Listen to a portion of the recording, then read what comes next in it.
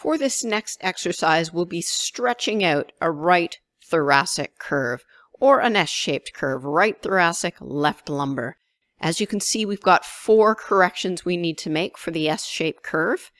Starting with number 1, we're going to wedge on the left side to prop up the pelvis and straighten out a lumbar scoliosis to the left. And as we said, when the spine bends from one side to the other, there's also a twisting that occurs. So the second step is we untwist the lumbar spine by twisting right.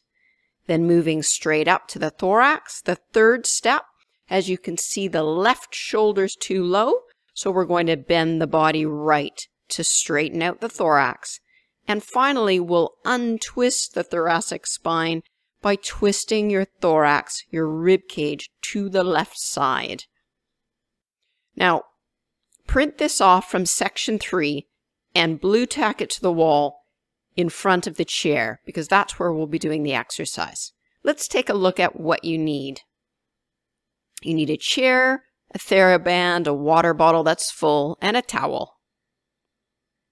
Place the chair in front of the wall, and your little cheat sheet that will be up there in front of the wall, and start with the left wedge. The towel simply folded once is enough, about 1/3 of an inch, and we're going to wedge the left side up by placing the towel under the sit bones, which you can feel for with your fingers. That's step 1. Now let's look from the front. Same side, left side. Now for step 2, we need to understand the relationship between the pelvis and the lumbar spine.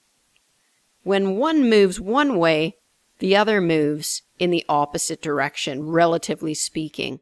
So if we want to twist the lumbar spine, we simply need to move the pelvis. We can do that by moving the chair to the left, which will twist the lumbar spine right. Sitting in the chair, we simply turn our bodies to face the front wall, just like this. And now we're ready to start the exercise.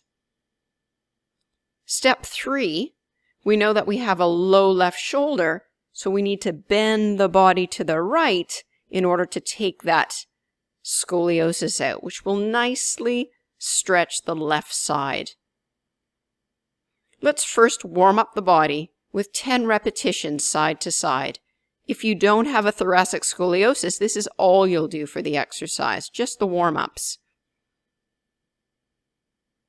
Step 4 involves twisting, so we also need to warm up the body by twisting. Again, 10 repetitions, side to side. And if you don't have a scoliosis, you'll simply stop there. Okay, let's look at step 3. In order to take out that low shoulder, we bend right and then we twist left. Step 3, step 4. Really pulling that shoulder all the way through to twist. Step 3, step 4. Step 3, we bend right and then twist left.